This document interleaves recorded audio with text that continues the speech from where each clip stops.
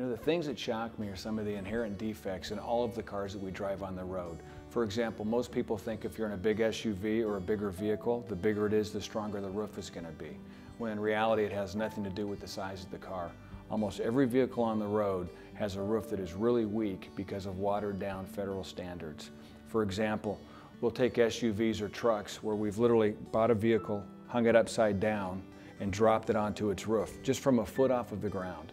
And when we've done that, that vehicle's roof collapses all the way to the dashboard.